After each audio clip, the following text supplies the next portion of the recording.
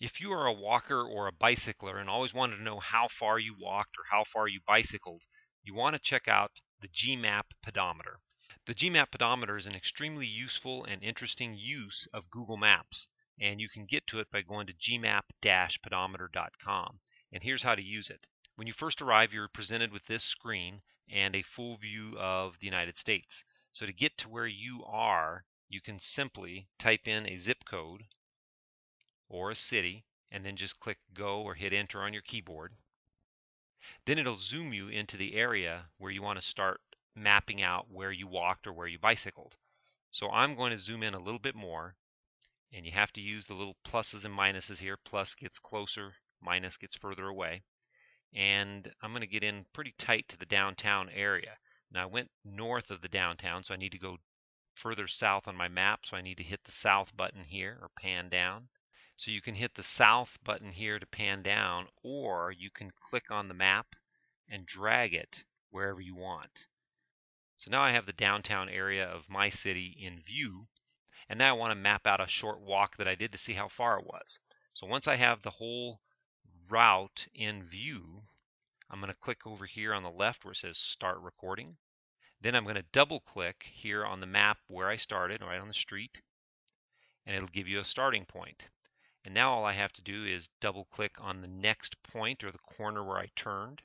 It'll draw a line between the 2 points, and as you can see, it puts the mileage here. And then I'm going to double click again, and I'm going to double click and say I turned on this street. You can see how smart the Gmaps pedometer is. It follows the curvature of the street. You don't have to worry about trying to carefully map that out. You can just double click on each corner that you walked. So I'll double click on my next point.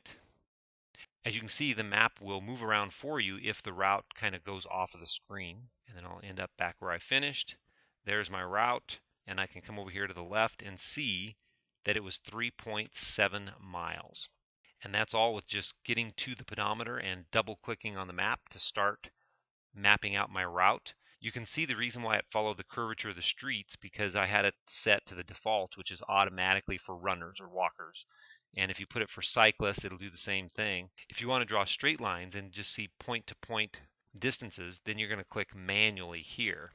And you can, of course, turn from metric to English distances, and then you can print the map if you like. And just like all other Google Maps, you can choose the satellite view. You can choose the hybrid view, which is satellite with street names. You can choose the topography view. And then something new they've added if you're in a larger city is the OSM, which is called the Open Street Map, which is a new project in the last couple of years where folks are getting together and actually putting pictures and more personal information about a certain area.